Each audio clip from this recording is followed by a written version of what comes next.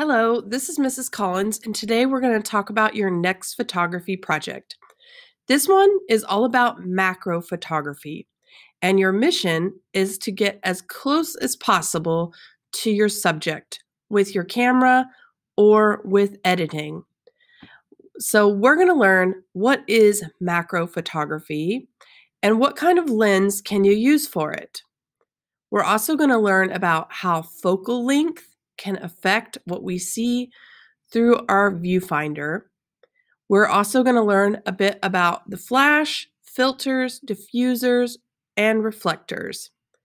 We're going to think about how macro photography can be used and what kinds of jobs it could be used for.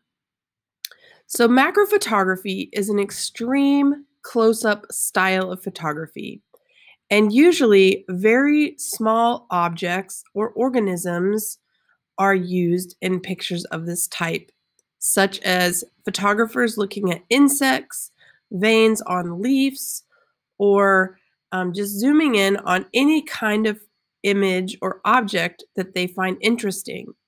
They then zoom in on it and make it larger than life. So, macro photography is extreme close up photography. It's when a photographer uses special lenses to get as close as the subject as possible. We do have some lens adapters that we can use, but there are special macro lenses you can buy to get closer to your subject. There are also some tricks we can use to help get this same style of look. So, macro photography shows us details that we may not see with our naked eye. It's where the lens helps us see all the tiny details that we may ordinarily miss. Macro photography is often used in advertising, in magazines, in journal articles, in video productions, and they can also be used in technical or medical publications as well. So, macro photography opens up a whole new world and style of photography for us. Your mission for this photo assignment is to get as close as your subject as possible and look at it in a unique way. You might be able to use a lens adapter to help you get closer. If you have a telephoto lens, you can use that as well. If you have just a standard lens, it's all about just getting closer to your subject and also the modes or settings that you use to get the higher level focus. There are other things to think about while you're taking photos. The first one is to look for unique compositions or perspectives. Use strong contrast in value. Look for interesting textures and patterns.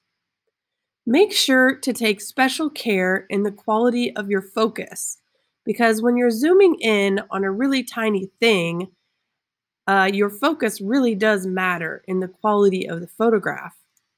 Your mission for this photo assignment is to take at least 10 photographs using the style of macro photography. You can use cropping and editing in Photoshop or Lightroom to help you get a more dramatic look. You will turn in at least 5 colored photographs and 5 black and white images. This time, I want you to learn about photo adjustments and truly look at the power of your images and what they look like when you adjust the color in Photoshop. The images you turn in need to be fantastic and of high quality. So you might have to take 50 photos before you get 10 great ones. The more you practice, the better you're going to get. After you have saved your images, be sure and put them in a Google Drive folder. You'll have some checkpoints to turn in along the way. I would love to see the images you take, your original photos, and then I would also like to see your 10 final edited images as well. Think differently about the objects you see every day. Sometimes all you have to do is look at them closely and zoom in more detail to get a more dramatic effect. Macro photography subjects can be found anywhere and everywhere, so just look close. Check out our online classroom or the project entry document to see the link for my inspirational presentation to give you some more ideas.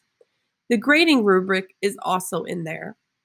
So I cannot wait to see what you come up with and what you decide to zoom in close on.